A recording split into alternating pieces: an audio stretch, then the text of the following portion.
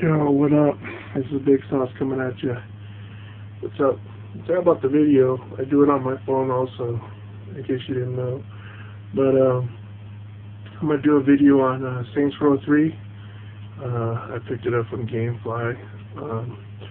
So it's kind of good. I don't really have the co-op, so those that do have the co-op, kind of envying you right now because I kind of need help. But I've gotten pretty far in the game, and just going to take you through it real quick and take you to the graphics and whatnot, what's been changed and everything like that. So here we go.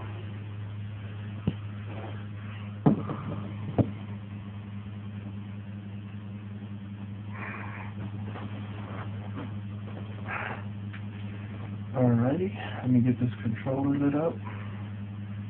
I'll take you through it. Okay, here we go. Basic right here, I got a big guy right here that's on my squad. Actually ran over somebody. Sorry about that, dude.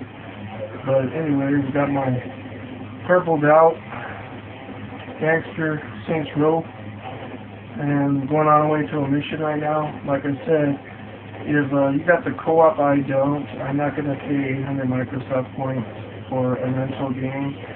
Kind of got some of the invites from some of my friends asking me to do co-op, but I'm not going to even go there, guys.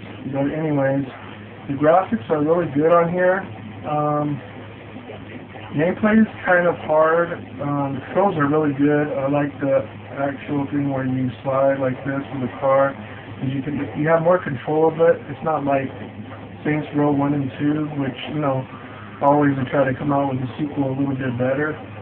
But, I mean, it's worth a rental. I wouldn't say to buy it because the fact doesn't have multiplayer. But I'm on my way to this mission out here. Well, I'm going to run over some people. Oh my gosh, wow. Let's go over here and slide. I like the slide feature because you have more control over it. Like I said, this is a mission, and it's pretty addicting, but like I said, I don't have the co-op, so I can't really rate the game on the co-op. But this is Big Sauce, man, so if you want to get some co-op together or join up on Big Shots, let me know. Peace out.